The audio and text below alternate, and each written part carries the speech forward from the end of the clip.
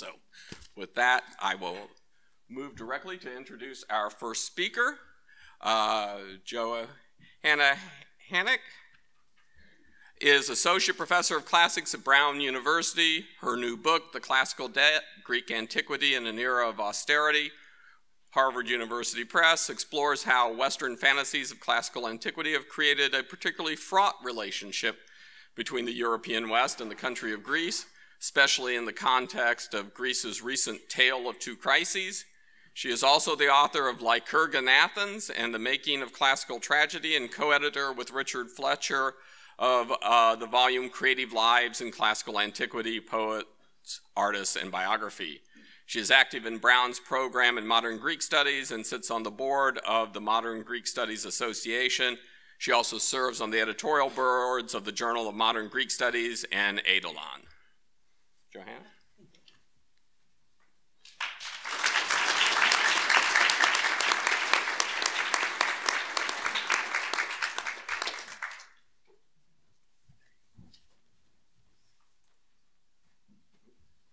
That's not good.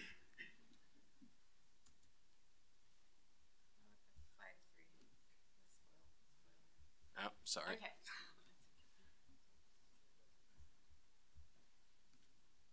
Play from start. There we go. Okay, thank you. Thank you, Alan, and thank you very much to the program committee for putting this together. I think it was a great idea, and I'm really honored to be on this panel with such wonderful fellow panelists. I have to admit, I thought that the sort of screen-to-room ratio would be a little bit different than it is. So, I mean, I do have some quotations, but there'll be nothing on the screens that won't be in my paper. So, on the morning of Wednesday, November 29th, the President of the United States retweeted 3 videos that allegedly depicted Muslims committing acts of violence against Christians in Europe. Notoriously, those videos had first been posted by Britain's Jada Franzen, deputy leader of the extreme right ultra-nationalist party Britain First. But what is of interest to me here is not so much the president's decision to tweet them. Instead, what I want to consider is how White House Press Secretary Sarah Huckabee Sanders justified the whole affair. So later that same morning, Sanders told reporters who had questioned the video's authenticity, she said, "Whether it is a real video, the threat is real. That is what the president is talking about. That is what the president is focused on, is dealing with those real threats. And those are real no matter how you look at it." Over on CNN.com, this is how CNN editor Chris Salica translated Sanders' flim-flam. "The end justifies the means. We know that Muslims commit acts of violence and hate the West, so whether or not the actions depicted in these videos are real doesn't actually matter. They are a symbol of something that is real." So he was parsing Sarah Sanders' words. I just wanted to keep Chris Salica's good name. That is not what he is saying, but that was his interpretation of Sarah Sanders. So what Sanders avowed then was not the truth of these videos, but rather their truthiness, a term coined by Stephen Colbert on the Colbert Report in an episode that aired on October 17th, 2005. The Oxford Dictionary now defines truthiness as, quote, "the quality of seeming or being felt to be true, even if not necessarily true," end quote. And this word was also the ever-saucy Merriam-Webster's 2006 word of the year. I don't know if people follow Merriam-Webster on Twitter, but it's worth it. So the current presidential administration has, to say the least, a difficult, complicated, and uncomfortable relationship with the truth. And of course, it's not only present truths that present challenges for these politicians and their staff. Again and again, we've seen certain established facts of history dissolve in their hands. These moments tend to be dismissed as further proof that Trump knows nothing about history, and that is certainly the case. But I'd argue that there is a difference, if not in cause, then in effect and significance, between the kinds of historical errors he makes. Simple, even willful ignorance might be to blame for his thinking that Korea used to be part of China, or that Frederick Douglass is still alive, Or that, quote, there is no reason there's not peace between Israel and the Palestinians, none whatsoever, end quote.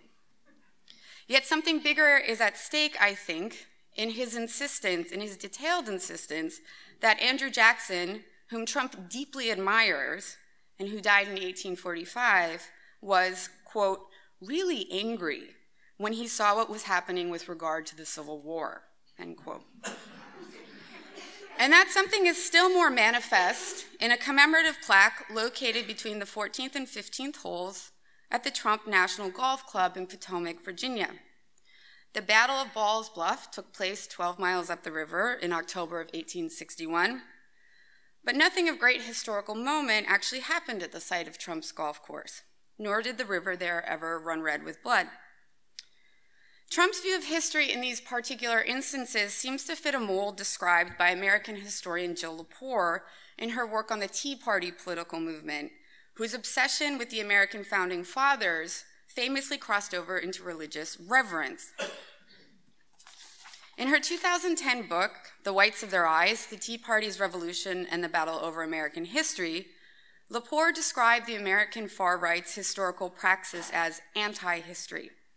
In anti-history, she explains, time is an illusion. Either we're there 200 years ago or they're here among us, end quote. The approach she observed was more literal than an analogy. It wasn't our struggle is like theirs, it was we are there or they are here. Anti-history, Lepore charges, quote, has no patience for ambiguity, self-doubt, and introspection. It is broadly anti-intellectual and quite specifically anti-historical, not least because it defies chronology, the logic of time, end quote.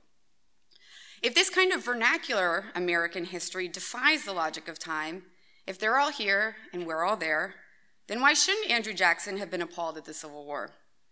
And if anti-history can so easily flout chronology, why shouldn't it resist geography too?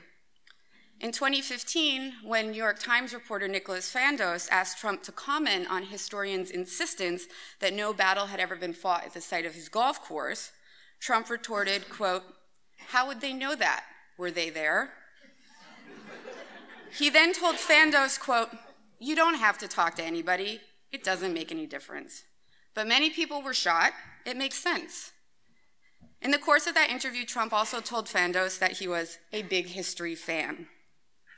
For the rest of my short time, I want to use American anti-history as a prompt to think again about history could be constructed not by historians, but by orators, politicians, and the public in classical Athens.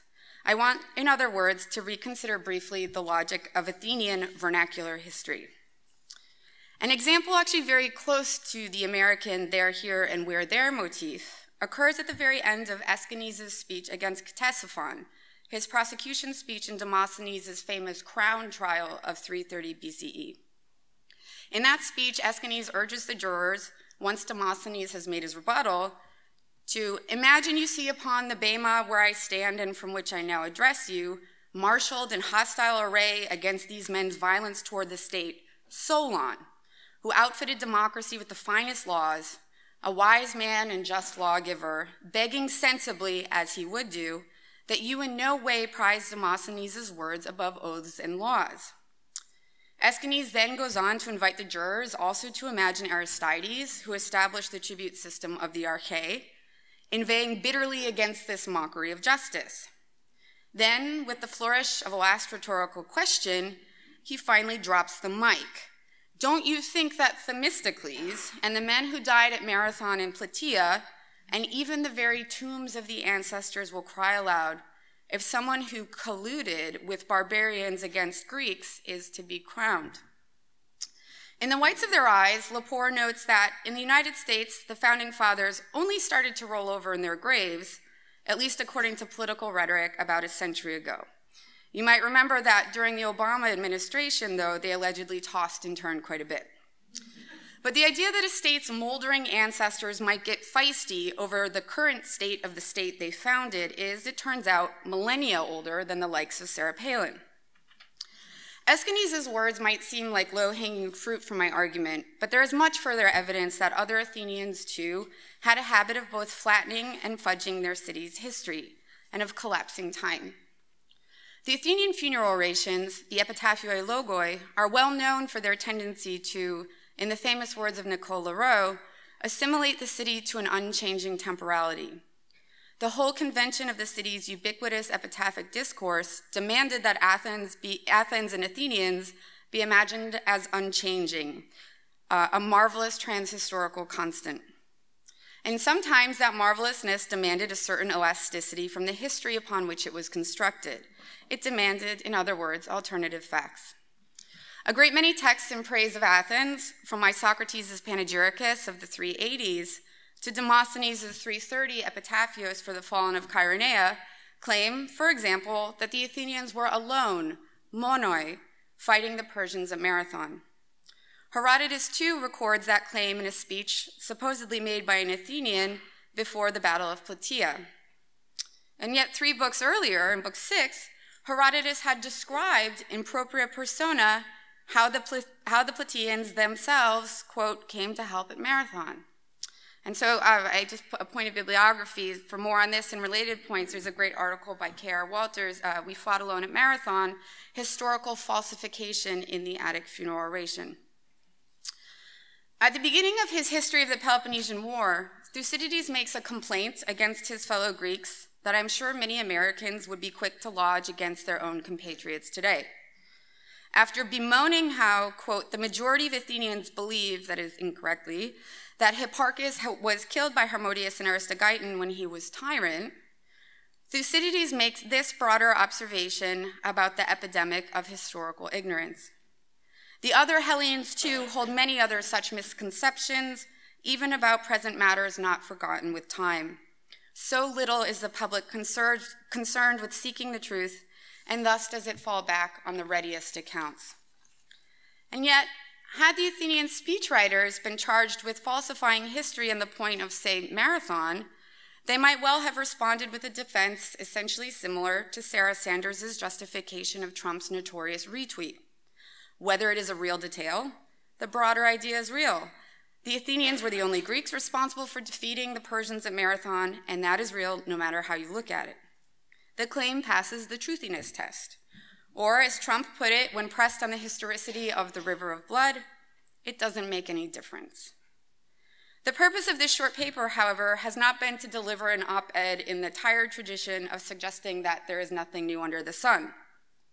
Instead, the point that I'm aiming to raise is that while American and Athenian anti-history, and indeed invented history, certainly have their differences, they also share enough to warrant our pause, especially when we consider how easy it is to ridicule the one and romanticize the other, to dismiss the one as anti-intellectual, and characterize the other as elegant and masterful, further proof of the ancient Greek miracle.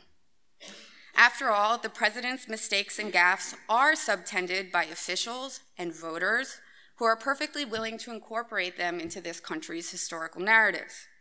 And the long idealized Athens still calls out for an even healthier dose of modern skepticism in the face of its own brand of remarkably effective and sometimes anti-historical nationalism and propaganda.